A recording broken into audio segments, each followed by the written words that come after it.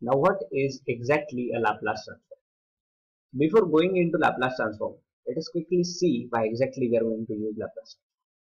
So consider we have a system, and often to this system we will name the system as A, and we will give some input, say X, to this system A, and we will get output Y.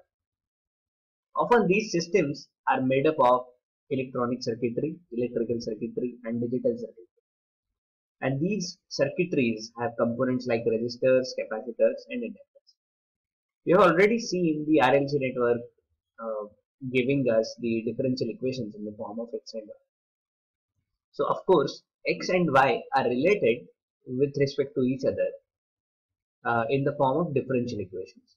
So you have dy by dt, then you might have d2y by dt, then you might have dy by dt square, some constants here and there, and then you might find yourself equating it to x of t. So basically y and x are functions of each other, and at the same time these are the functions of time. But not only this, you have to solve the differential equations at the time. Solving differential equations takes a whole lot of effort, and there are many solutions or many practical approaches to solve the differential equations, but all these are difficult to solve, often for a layman. Laplace transform actually gives you the edge to solve differential equations very easily.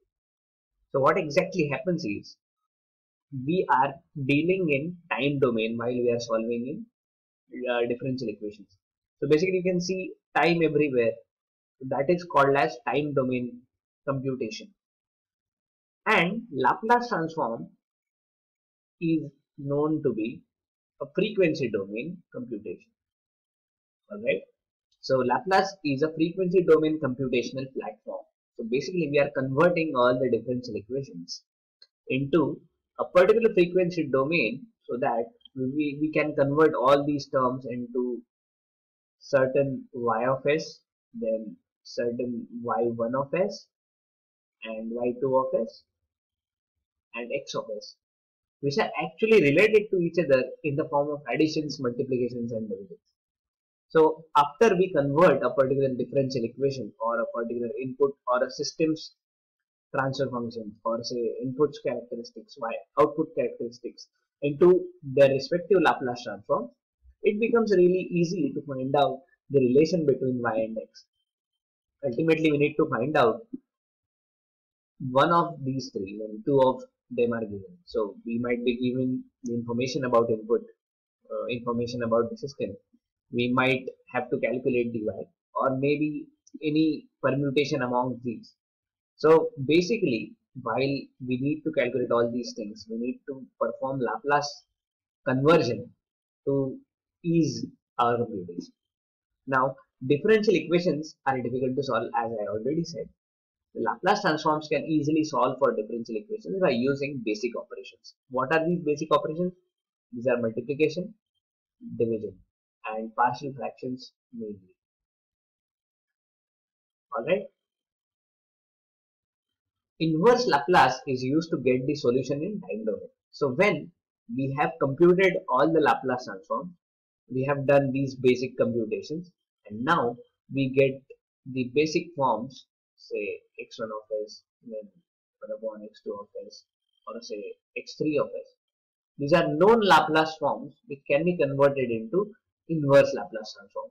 So basically you need to remember the typical Laplace transforms of general equations or general expressions, so that you can take Laplace transform as well as take inverse Laplace, and you can easily solve the input output characteristics meanwhile. Let us see how exactly a Laplace transform is calculated. Let us say we have function f of t. So this is any function f of t. This could be input or output, or maybe a system expression. And the Laplace transform of f of t is signified or written as capital F of s.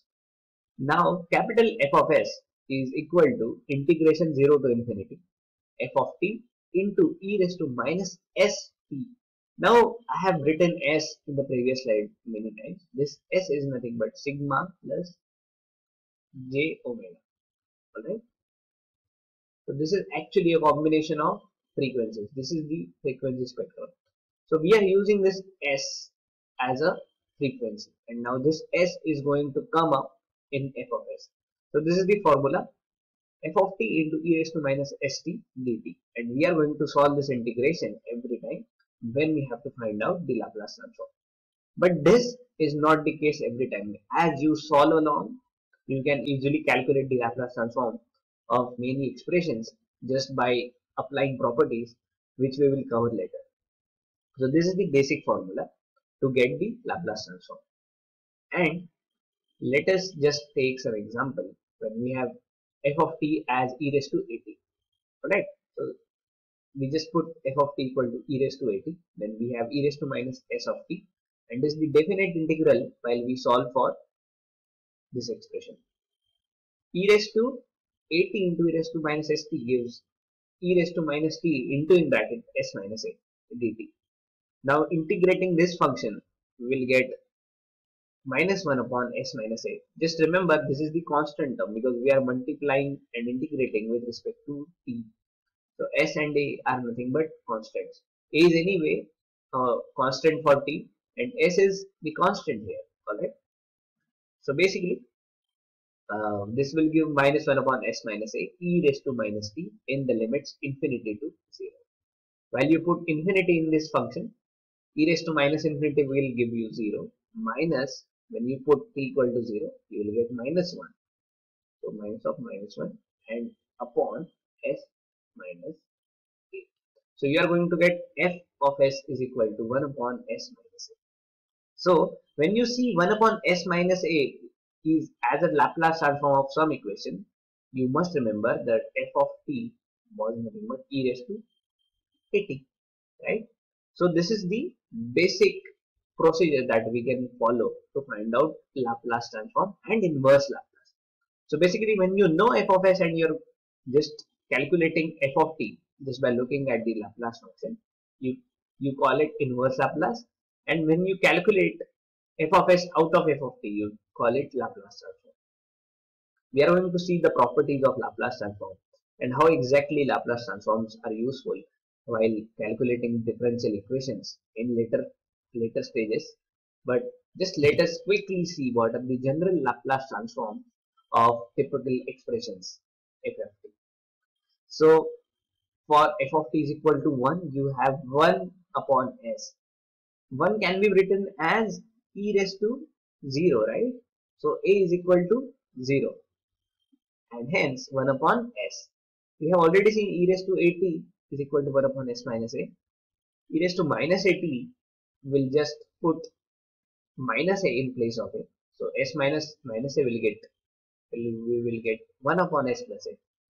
Similarly, sin at, if you represent sin at in the form of exponential functions, you will get Laplace transform like this, and cos at will give you this s upon s square plus a square.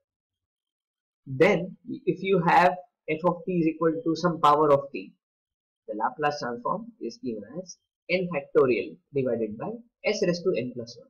For example, if you have t square, so Laplace transform of t raised to 2 will be 2 factorial divided by s raised to 3. Alright. So this will give me 2 upon s cube.